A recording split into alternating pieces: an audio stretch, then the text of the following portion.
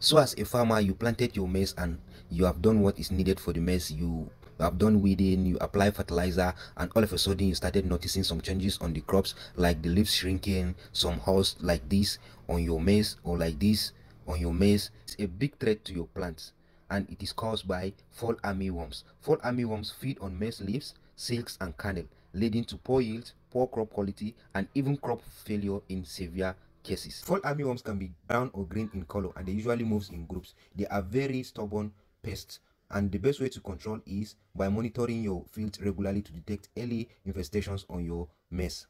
When you notice a sign of fall armyworms on your farm, use insecticide judiciously to avoid resistance. You can also apply firewood ashes by spreading it all over the maize. This is another traditional way of controlling fall armyworms on your maize farm. Another way of avoiding fall armyworms on your farm is by planting pest-resistant maize varieties. If there is any other way to avoid or control fall armyworms on farms, you can share on the comment section. Thank you.